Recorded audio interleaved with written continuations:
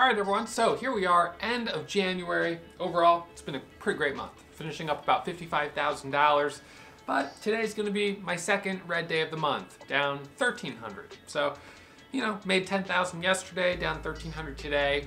All things considered, it's not a big deal. I'm still certainly green on the week, green over the last few days, but today I got caught in a couple false breakouts. I had two false breakouts and then one a decent winner, a $1,300 winner. So I went from down 2,600 to down 1,300.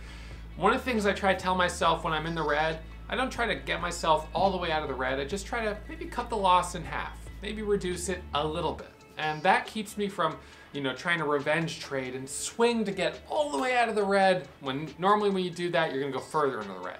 So, you know, small little trade here.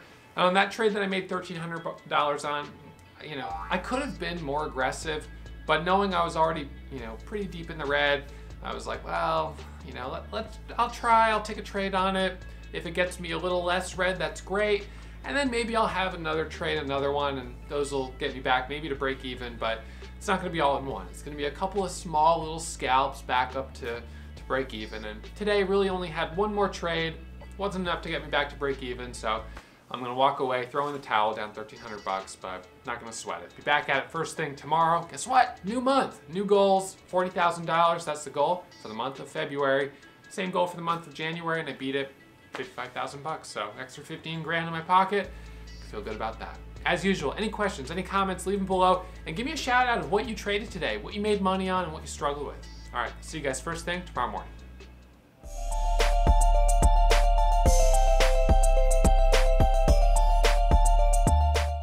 All right, everyone. So we're going to do a midday market recap here. It's a little after 11 and just not really feeling it today. We're not seeing a lot of momentum. You know, yesterday was such an awesome day. It made a little over $10,700.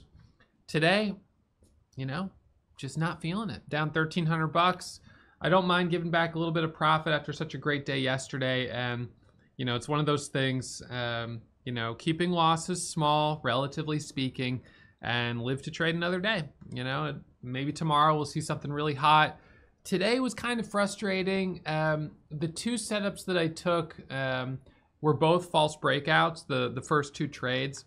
So this morning I actually had no watch list. I really didn't see anything on the gap scanner that looked good, which is okay. I mean, yesterday SXTC that I made $11,000 on, that one was not on the watch list. So sometimes we end up having great days and they're not based on the watch list. They're based on something that hits one of these scanners back here.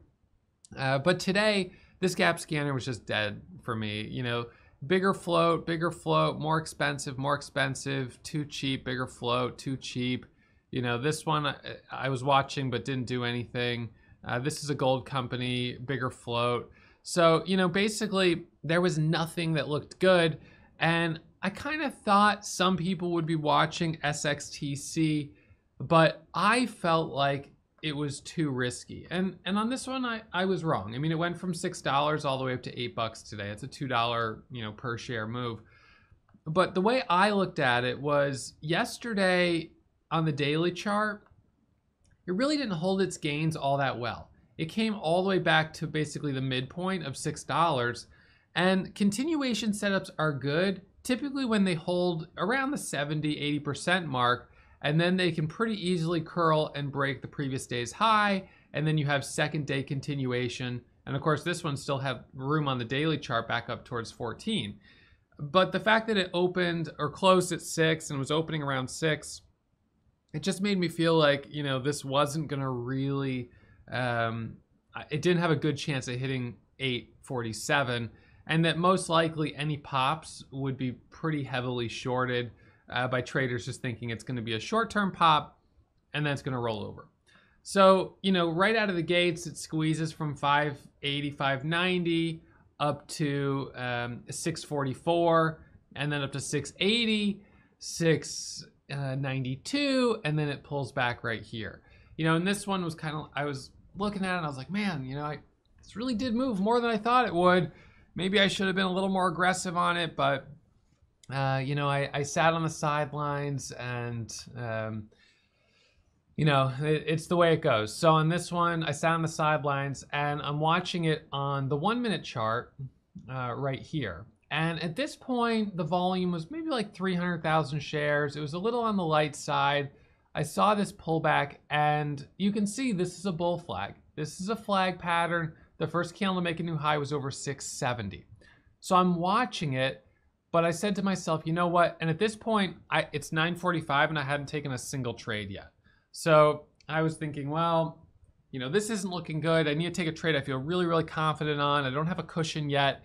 And I look and I say, the biggest volume candle of the day is red. And that's a warning sign. That's often an indicator that if you do get a breakout, it's gonna be a false breakout or it's gonna be a double top right here. Now that ended up not really being the case. Despite this red candle, it went anyways. And so I had an order ready right here, and this candle broke at 9:54. Now, at that time, as of 9:54, the high of this 5-minute candle was 666. So I had put in an order, SXTC here. I'd put in the order and typed it for 660 or 670. I was watching it. I was thinking about anticipating it right here. But I wanted to wait for that 5-minute candle to close because then we would have 1, 2, 3 candles of pullback, which I thought would look a lot safer, help kind of get a little more space from that red candle, and then I would be buying right here. But it ended up breaking at 9:54, about 20 seconds before that 5-minute candle closed. And so instead of the trigger being 66 with a possible entry at 70, the trigger was the high of this candle, which was 70, possible entry 70 to 75. And at that point, I was just like, oh man, it's a little premature, and it pops right up to 711, 40 cents. 40-cent breakout there, 30-cent breakout. So there I felt a little bit of FOMO. I watched it do this little 1-minute pullback. I considered it, but I was like, I just still don't know. The volume's not that great. And in this case here, this little 1-minute pullback, it worked maybe if you scalped it, but it wasn't the most well-defined. Came up to 18, pulled back, came back up, boom, there it opens up, and you can see squeezes up to a high of 785. So now at this point, let's see. So this was right here. We had the high of 785. And when I took this trade, I was actually already red by 600 bucks on MBOT. I'll show you that one in a second. But so I got an MBOT, whatever. SXTC, I took my starter at 68 and added it. That doesn't, is that right? Okay. What time was this? Yeah, I guess that's right. The high of this candle was 66. All right, so the first 1-minute candle to make a new high was 66. I bought it at 68 and 70, and my target was a retest a high a day, 85, and that we would break through high of day and go right to $8. So 6,000 shares, target was $8. And you can see it does a false breakout. It hits only 77 and then reverses. As it breaks this level here, I had to stop out. The low of this pullback was actually 738. And I stopped out, as you can see, at 738 and 733. I got some slippage. And so on that trade, I lost like $2,000, which, such a bummer. And so anyways, I stop out of it and it's going sideways. This is the 5-minute chart, it's going sideways. I'm watching it here for the first 5-minute candle to make a new high. And I was like, no, I really still don't fully trust this one. I'm gonna let it pull back.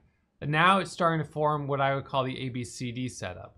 So you've got the pullback, the pop, a little pullback, and then usually we break here. So A, B, C, and then D is this leg up. So the high of this little pivot was 760. And so we go here, we go here, we go here, and you can see how there it starts to pop up.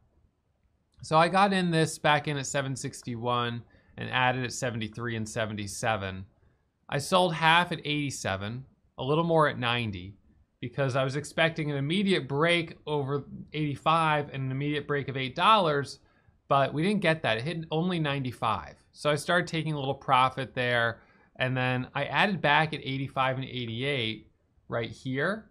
I thought it was gonna do this 1 minute micro pullback and break over 8. It didn't. So I'm in with 6,000 shares there, and I stop out, basically break even for most of that. I took a small loss on some of it.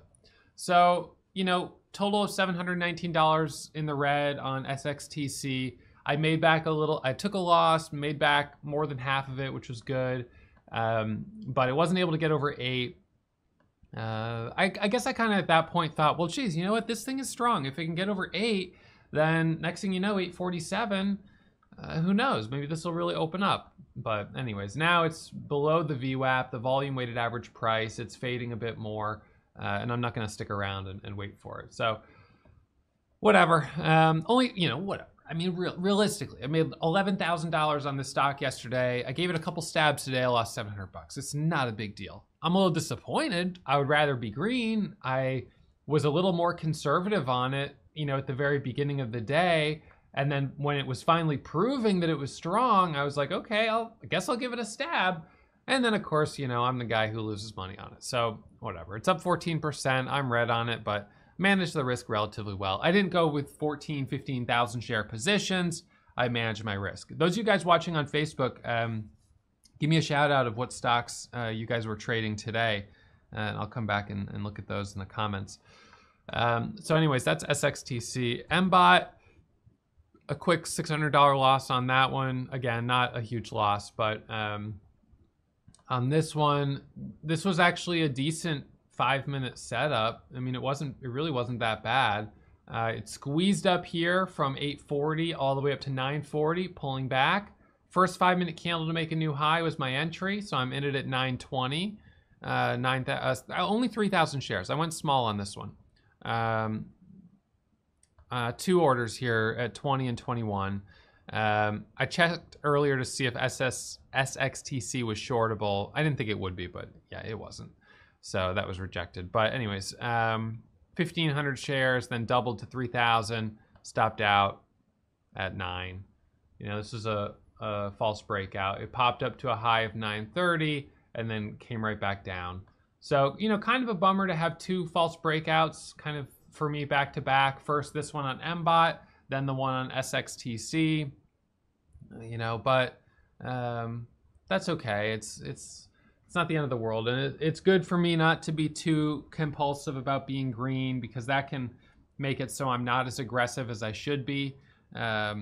So, you know, it's okay to step up to the plate and take a little bit of risk, knowing that, you know, when it works, you know, you get the big win.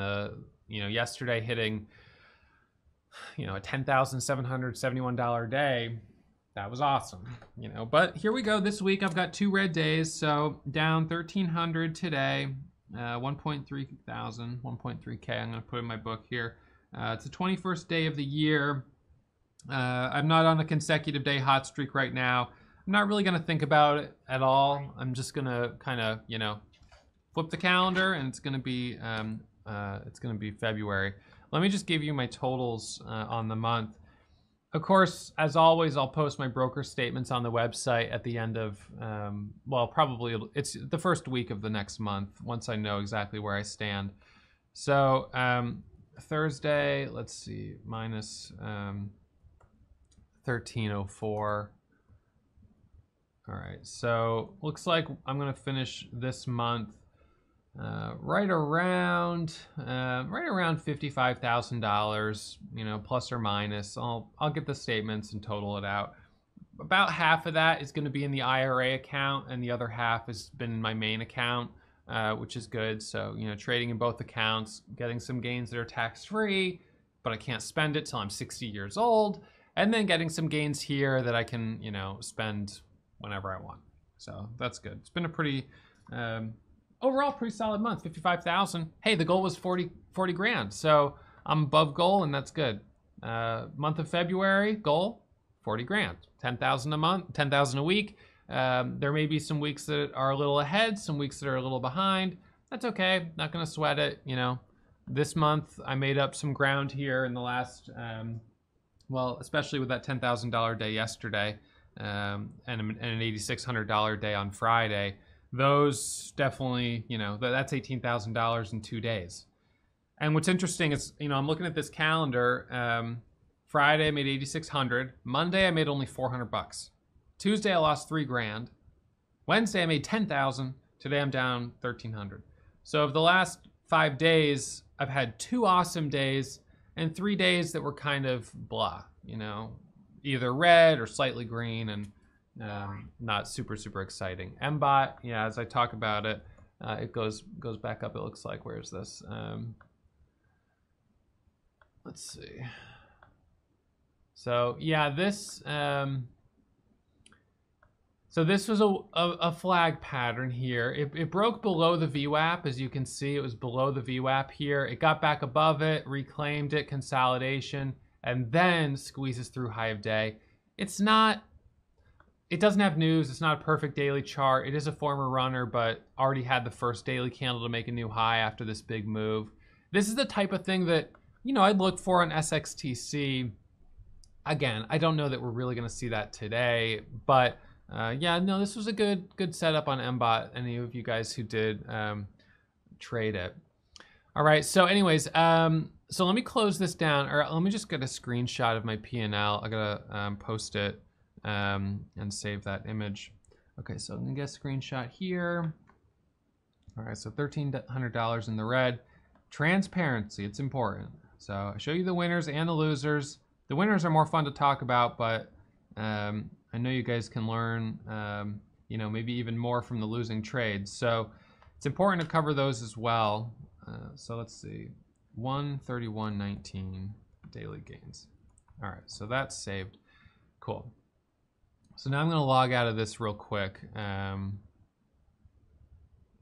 Let's see. Let me just hang on. I'll do one thing real quick. I just want to make sure. Load layout. I just made a little change on this layout called January. Okay. All right. And now I'm going to log into the sim. All right. So as I told you guys, we're moving our students onto a new trading simulator during the month of February, which is exciting. So you guys who have been really patient over the last couple weeks and months knowing that this was coming, thank you. This is something that you've, I'm sure, been looking forward to. So what we're doing is all new students who join us in February, whether you join the Warrior Starter, the Warrior Pro, or you just purchase the simulator on the website, you're going to go automatically into the new trading sim. All new students, that'll be, I believe, as of the end of day tomorrow. So officially probably as of February 2nd. So you'll go into the new trading sim, and all of our existing students, we're going to be migrating you over to this new trading sim, starting first with Inner Circle students, then with Warrior Pro 1-year students, Warrior Pro payment plan students, Warrior Starter students, you know, right down the line. So, you know, with this sim, you're going to be able to literally be trading on the same exact software that I use every single day with real money at light speed. So if you can prove you can be profitable on this platform, you know, the difference between trading real money and sim, literally the only difference is your trades are going to the exchange instead of going to our little virtual simulator exchange. You know, I mean, if you, it's the pressing the buttons, everything is exactly the same. All right. So, yeah, so the reason we're not moving all of the existing students first is because the easiest thing for us to do is flip the switch so all new customers go onto this sim. We don't want to keep adding new customers to the old one. So the easiest thing to do is just put the new, everyone that's new, they're going to go right into this. Now, once we have, you know, whatever, that first, those first students are going in, at that same time, we're going to move our first group of existing students over to this. So we'll be prioritizing based on, you know, your membership. So Inner Circle students are first. And yeah, that's the order thing. Some of you guys have already been piloting this, those of you who volunteered, but Inner Circle first, and then Warrior Pro Annual, and down the line until we get everyone moved over. The goal is to have everyone moved over by the end of the month. All right, so yeah, Yeah, so all new students as of, I think it'll be officially February 2nd. So I can, whatever, in this SQ, shift 1, I'm in, shift 2, I'm in, I'm in, I'm in, I'm in. That's how fast you guys will be able to trade. These are the same hotkeys that I use with real money. You can see how quickly you can be making or losing money. That's pretty fast, right? Those of you guys who've been wanting to trade fast, you'll be able to trade really fast. So that'll be a lot of fun. So, SXTC, something like that. You see it popping up. You want to jump in at 7, take some profit, put an order, on the ask, try to sell some into strength. You can do all of that, trade it just the way, same as I'm trading it, pretty much. So prove you can be profitable in the sim, and then all you got to do is you'll have, with whichever broker you use, you'll have, like with Lightspeed, I have 2 versions of the software. I have one that's a sim, and then I have another one that's my Lightspeed version. So if you use CMEG, you'll have one version that's the sim, so you'll open that when you want to trade in the sim, and then you'll have the other version that's the CMEG, which is real money.